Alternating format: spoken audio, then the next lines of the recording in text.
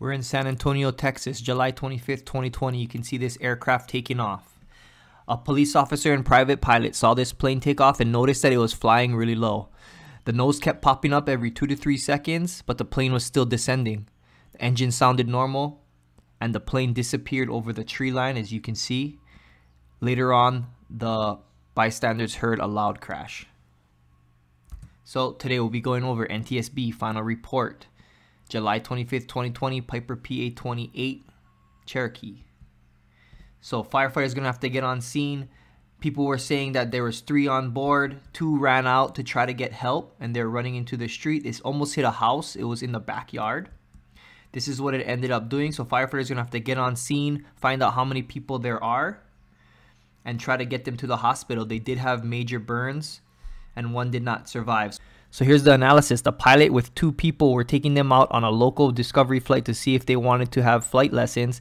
After that, the pilot was unable to climb the airplane above the trees. The pilot was probably familiar with the airport. Airport surveillance showed that the airplane lifted off after a 1,700-foot long ground roll and was in a nose-high attitude but was not climbing and headed toward the trees.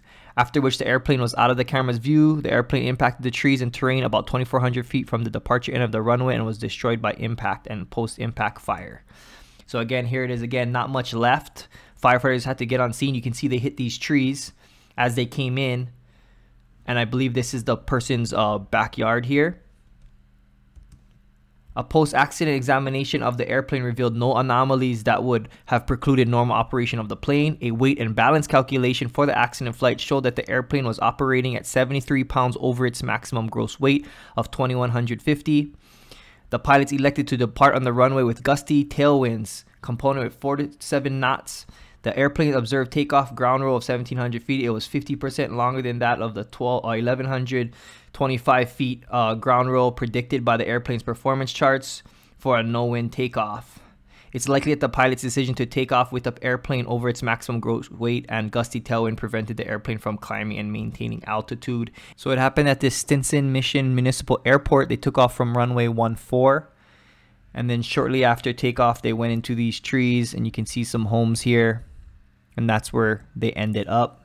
So you can see the trees where it came through. It broke right here. There's a dog kennel and a house about 100 feet away below these trees. So as it came through, luckily it did not hit the homes. But good thing in a way that they were home so that they could call 911 when they heard it and get people to come and help. And then you can see news is on scene. Firefighters are on scene.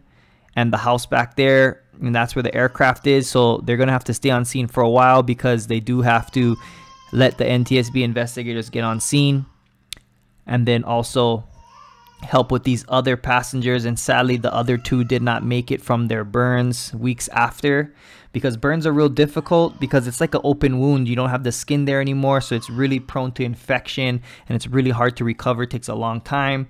Another question I had was for these Piper Cherokee-140s, the 4 seats.